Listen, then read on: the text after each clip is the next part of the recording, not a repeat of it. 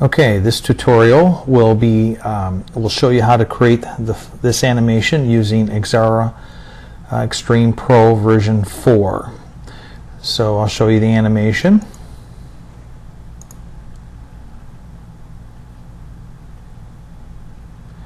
And what was actually happening is they would appear here, they would fade in, and then it would slide across each one of these.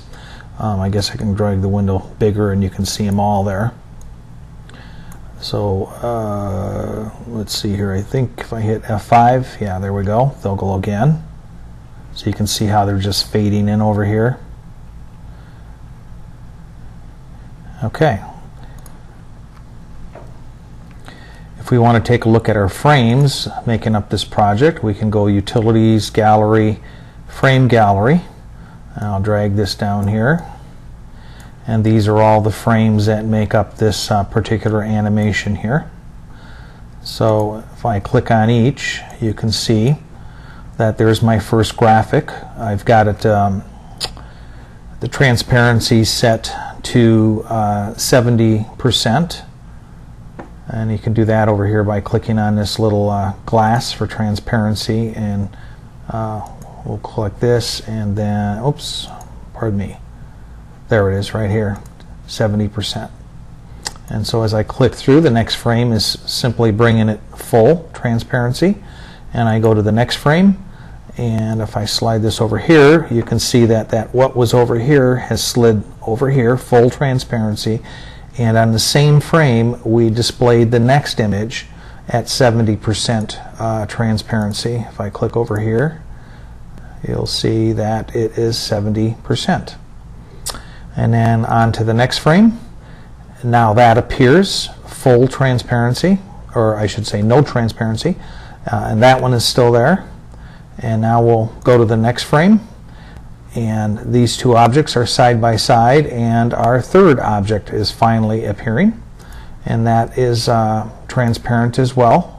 Let's select the object, transparency, and there you can see it. So basically that's the pattern that you'll see me apply here. We can also go into Utilities,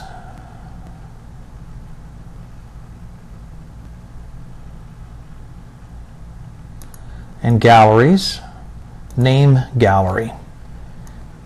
Now this animation will not work unless you name each one of these objects. You only have to name it once.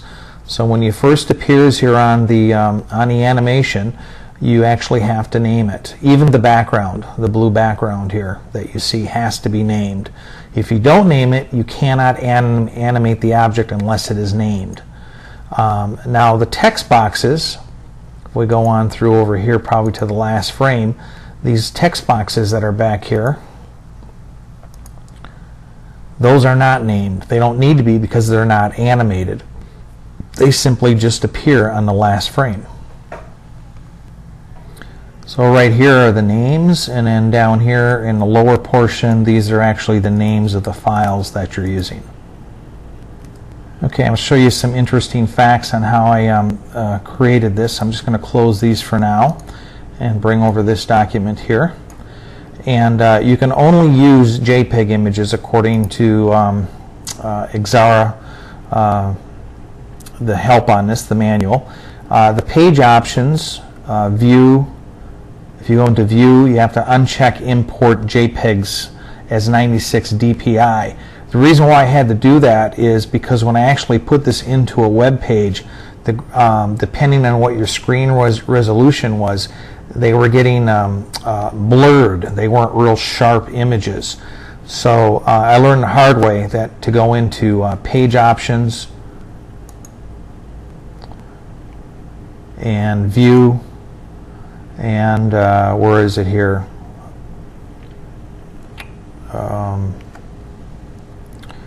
This checkbox right here, import JPEGs at 96 DPI. Make sure that is not checked. We'll cancel out of that, and let's go right back to what we had here. Next is the background. A little interesting math going on here that made the whole project really easy to put together.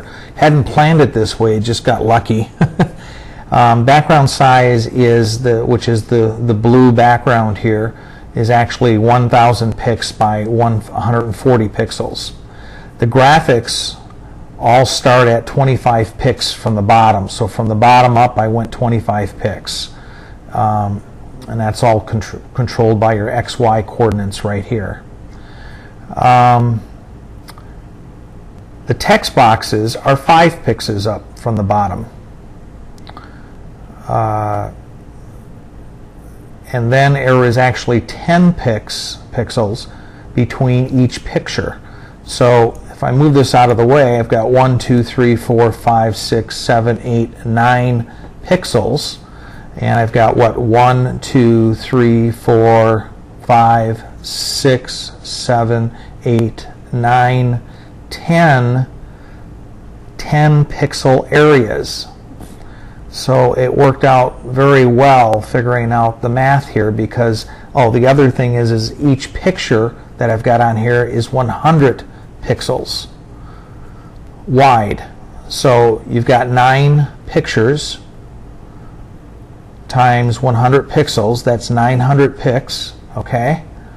Plus the 10 pixel spaces in between, there's 100 right there, plus the 900, that equals the 1000 that it took to make up the entire animation background.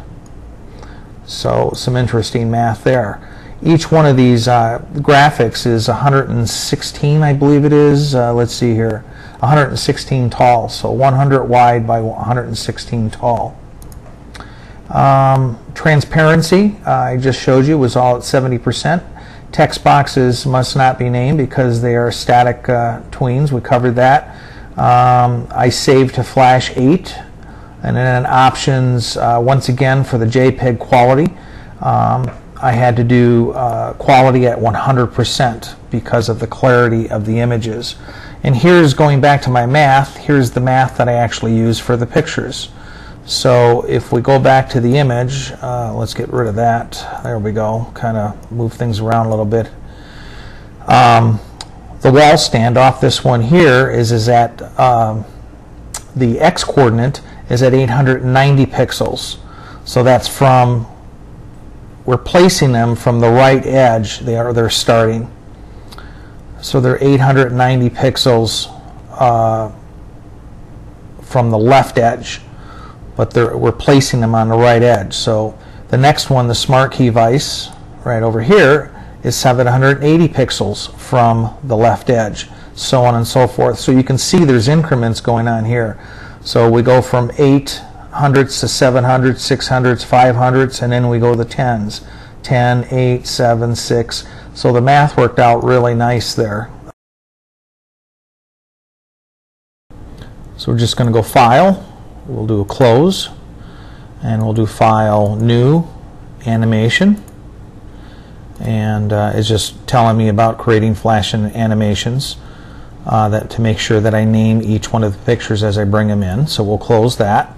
Now I've got to set up my canvas here, my page actually, the background. So we're going to go File, Page Options, and we're going to put the width, as we discussed before, to 1000, and the height is going to be 140. And then once again, we want to make sure in View that Import JPEGs as 96 DPI is not checked, and we'll Apply and click OK. Okay, let's adjust our zoom a little bit. Here we go, drawing, guess that wasn't it, page, there we go.